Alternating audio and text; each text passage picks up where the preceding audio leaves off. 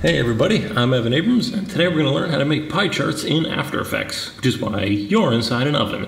So pie charts are great for showing things like what percentage of people enjoy what kinds of pie, or what percentage of people enjoy putting cheddar cheese on their pie.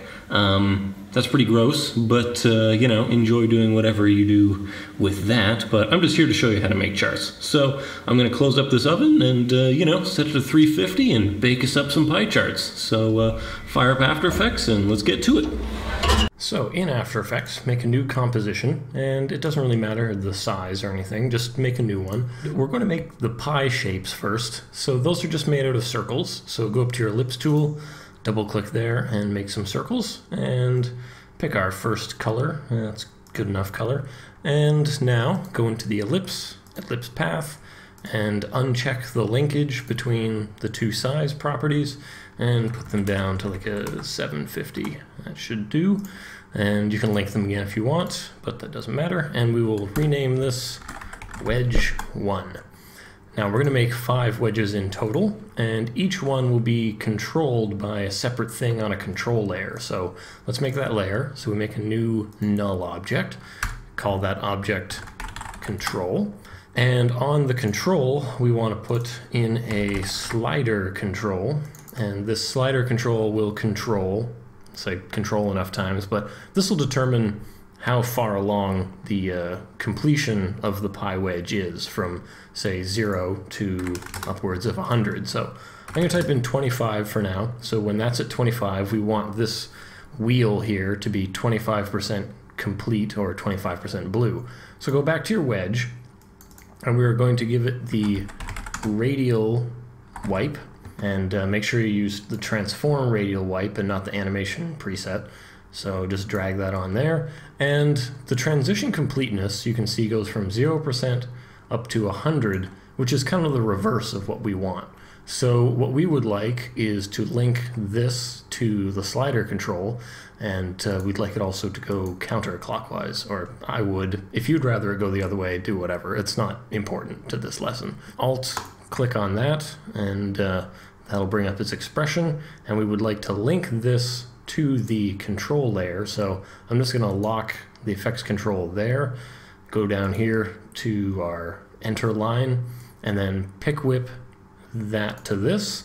So we're saying transition completeness, you are now whatever slider control is, but that's not totally what we want. We want it to be 100 minus whatever that is, meaning it'll be 100 minus the value here, in this case 25, leaving 75% there. So 100 less 25 is 75, and that shows 25% of the circle as being on. Perfect, you're doing quite well so far. So now the other thing is that we want the wedges, when they come on, each wedge to start where the other wedge stops. So that means that we want basically the start angle of every other wedge to reference not only the transition completeness, but also the start angle of this wedge. So if this one moves its start point, then so do the others. So go to wedge 1, duplicate it, and we've created wedge 2. And for wedge 2, set its color to, let's say red. That's a good red. And then we're going to go into the effects, go into its radial wipe, and we are going to be altering its start angle. So I'm going to be typing in an expression here and referencing things in wedge 1. So let me just full screen this for a minute, just so we can look at what we're doing here. And I do that by hitting the console button, set squiggly under the escape key. Now what we're going to be doing here is in this expression for the start angle, we're going to be referencing the completeness here and the start angle. So let me just put in some variables. So I'm going to go P equals, and P for percentage maybe, that's not important. P equals, pick whip it down to that, good, and then hit a semicolon to end that. And then we're going to go A equals, and then pick whip down to the start angle here, good, and semicolon there. Now we're going to use these two variables to make something. And we're going to say 360 because it's 360 degrees, and then we will multiply that by, and remember your bed mass from math class, in brackets, we're going to put P, so whatever percentage of the completion it was, divided by -100, which is going to make it 0.75. and then minus that, so it's going to be minus 0.75, and it's going to be 360 times negative 0.75 will yield the start angle, which will be the angle where this is. And trust me, it's just math. And then we're going to also add whatever A is. So then offset it by however much A is, hit return, and then we look back at what we've got, and so far so good. So since both of these things reference the same slider, we can see that as we grow and shrink this, then that changes. But we need one for each of these, so go to slider control and duplicate it. So we have slider control 2. We know that for wedge 2, we want it to look at slider 2, so I'm just gonna hit the U button to bring up all the things we've changed on this layer so far. So we've got this thing here that's saying reference the control layer, and just change slider control there to slider control space 2 or whatever you've called that. That's good, and now we can change both of these independently. Now let's go ahead and also make these reference not the name of the layer, but the layer as relative to wedge 2. So what I mean by that is, instead of referencing something called wedge 1, we're going to tell it to reference index plus 1.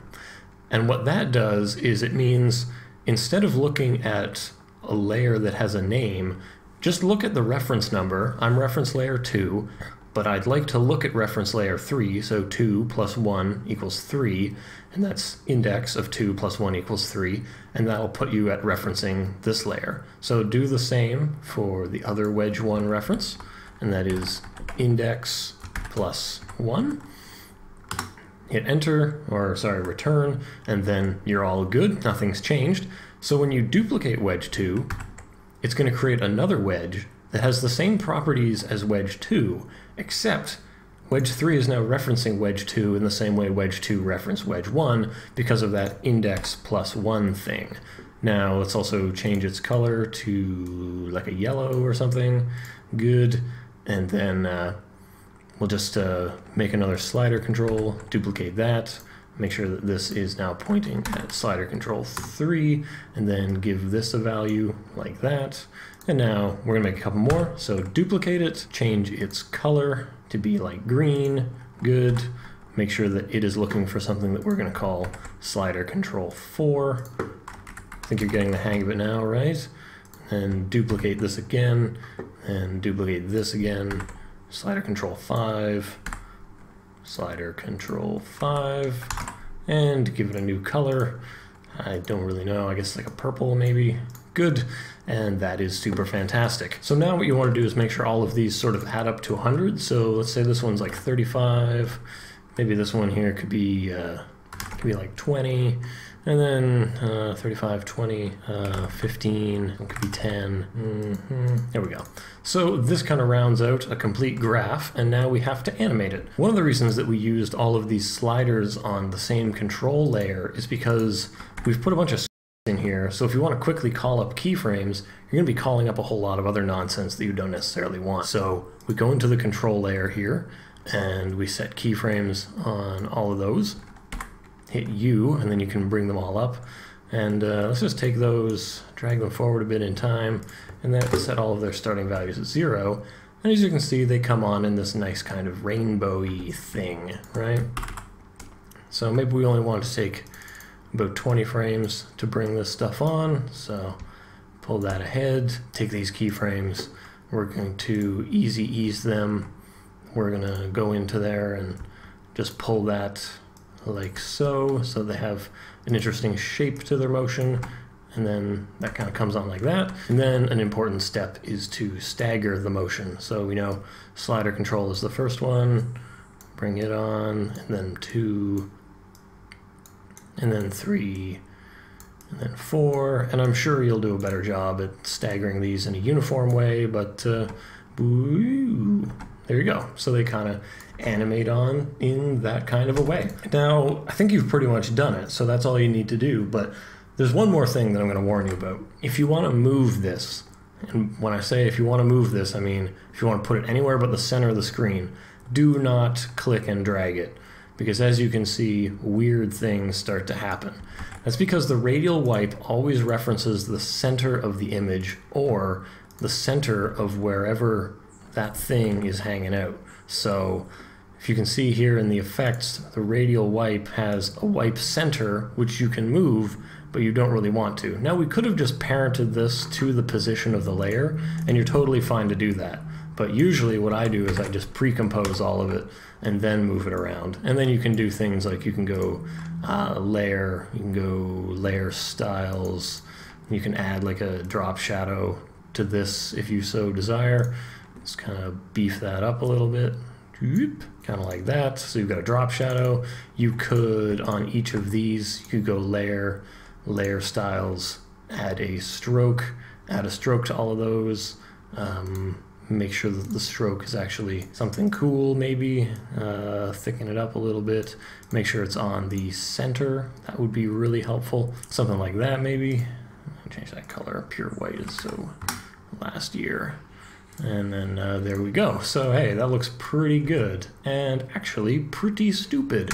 But nonetheless, you've got a pie chart, you can move it around, you have all the tools you need to animate it in interesting ways, play around with that, have fun, and hopefully this didn't take up too big of a percentage of your day, and if it did, why don't you make me a pie graph about it? So I'm Evan Abrams. If you enjoy this pie graphy tutorial, you can use it for other things that aren't pie graphs if you really want, but hopefully it's helpful. If you have any questions, put them in the comments. If you have trouble with the tutorial, just let me know. If you're interested in After Effects, check out the Facebook page, follow me on Twitter at easilly, and subscribe to this channel if you want to see new stuff every week. Thank you so much for watching. Comment, rate, subscribe, or whatever, or don't. It's totally up to you, and I'll see you next week or somewhere around the internet. Thanks, and have a nice day.